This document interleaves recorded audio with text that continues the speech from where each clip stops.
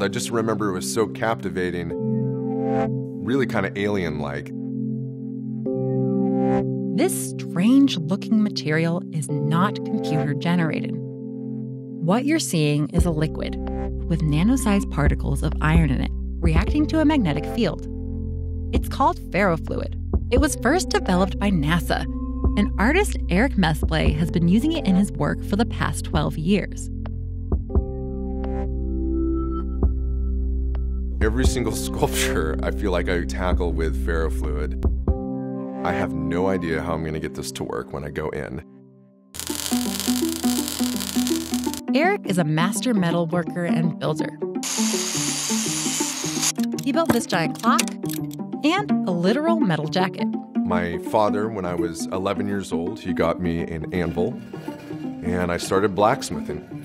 When I was younger, I would make all sorts of stuff from gates, ornamental spoons, and swords. But ever since coming across ferrofluids in a scientific article as a graduate student, he's been captivated by it. The more I read about it and the characteristics of it, the whole time was thinking, man, I really want to do something with this stuff. And when you were a kid, you could see the magnetic field in a 2D, iron filings on a piece of paper. You could see the striations of it. But now you're actually seeing, with all these nodes coming off of it, what the magnetic field looks like in a three-dimensional realm. NASA developed ferrofluids in the early 1960s. Engineer Steve Papel was trying to figure out how to draw rocket fuel into the engine in zero gravity. His solution? He would magnetize it.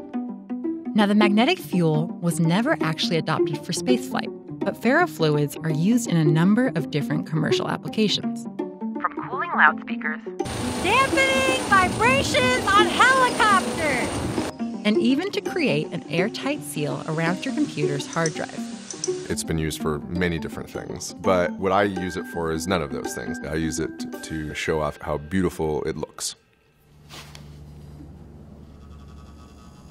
What you're seeing is Eric increasing the power to the electromagnet until eventually the fluid jumps. And it forms into those little cones because that's the magnetic field, but also, that's least resistance too. Once something gets skinnier and skinnier, and then it, goes right up towards the magnet itself. The very first time I got ferrofluid, I had it shipped from a company called Ferrotech, and they're the ones that make ferrofluid. I noticed instantly that it was totally messy. I mean, it's like black ink, so, I had ink all over myself. But I would purchase natural magnets and move it around and just stare at it and go like, wow, this is crazy. But even the characteristics of me playing with it with the magnet, it was different than what I thought. It wasn't quite moving how I wanted it to move or I envisioned it moving, but it was nonetheless still intriguing and beautiful to me. I decided to do my first project, which was the machine affecting effect. I made a very large sphere. There was a huge natural magnet inside this sphere. Teaching himself how to code, Eric programmed the movement of the magnet so it would seemingly become attracted to a viewer who approached the sphere. I think there's something really important about connecting people with a piece of work, not only just visually, but what you're doing is affecting it.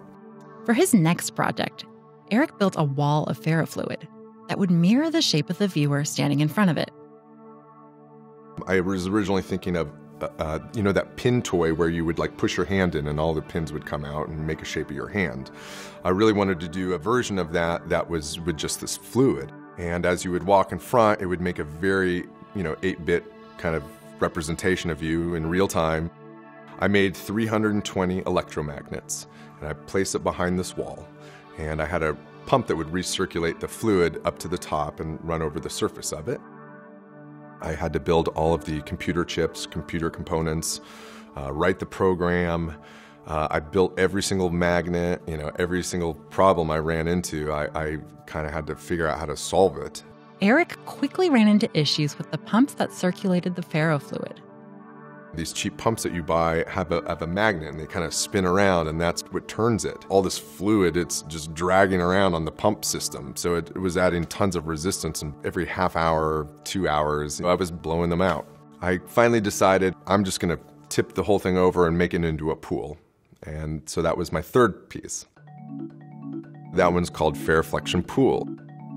I was in a class, and it was an interactive musical class. And there was a professor there who specialized in what's called Max MSP. And it's a way of programming for a lot of stuff in the music industry and lighting and things timed. An image is captured from an old Xbox. The computer program tells this microcontroller right here in the center, and then this microcontroller tells these driver boards which magnets to turn on or off. And it just makes a real pixelated, simple representation of what it's picking up through the camera. The whole time in the class, everyone else is working on their music projects. I am trying to build a program for the sculpture I want. Tons of wires, tons of connections, tons of problems left and right, and eventually it got working. As Eric built on his experience with ferrofluids, he had to learn more and more about magnetism and how to build his own electromagnets. In science class, your professor would take a nail, and then he would wrap the nail with copper wire, and then he'd connect it to a battery, and then you could pick up, little paper clips or whatever. That's what I was going for. Using the same concept, Eric built larger and more powerful electromagnets to make the fluid jump further. Well, when I first turned it on, we weren't sure if it was working, so I kind of waved a crescent wrench over it, and it immediately just sucked it out of my hand and stuck right to the magnet. As he built stronger magnets, he faced new challenges. Heat is a huge factor with magnets. So if a magnet gets too hot, it gets saturated, and meaning the magnetic field isn't really that optimal for how much current you're really putting into it. Eric developed a coolant system for these larger, more powerful magnets. So this is the next electromagnet. This is the bottom part of the coolant system. So this places in here, and another version of this coolant system goes down here on the steel. So it's being cooled from both sides as well as through the center. In his 2016 piece, Killing Time, Eric says he built his strongest electromagnet yet. I'm guessing that magnet attached properly could probably pick up like 1,000 pounds, maybe a small car.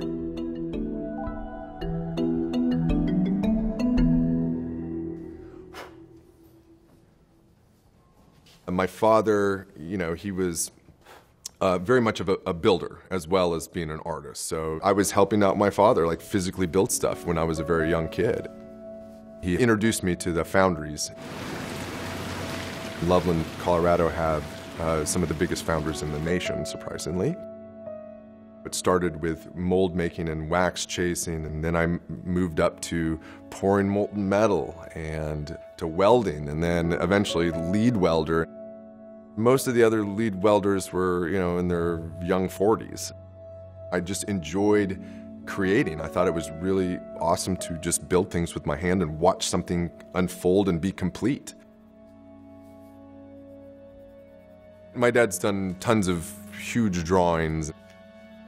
I still remember one drawing he had done.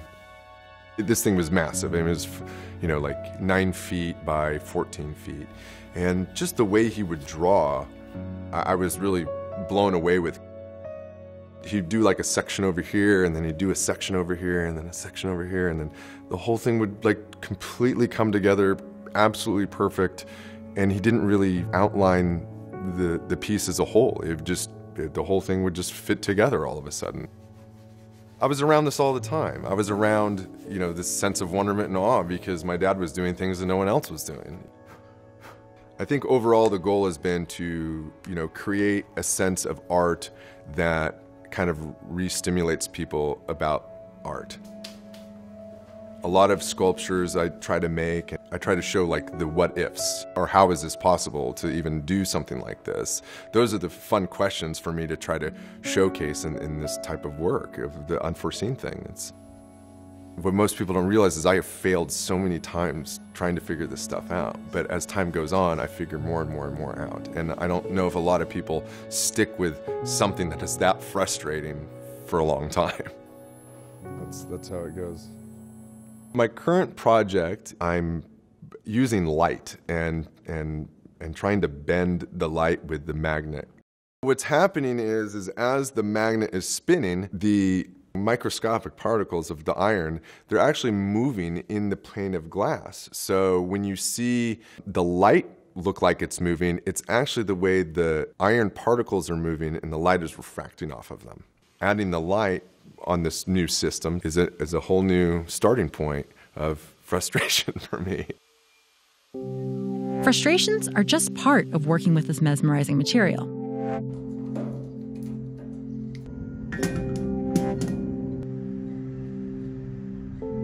It's so hard to even master anything in life.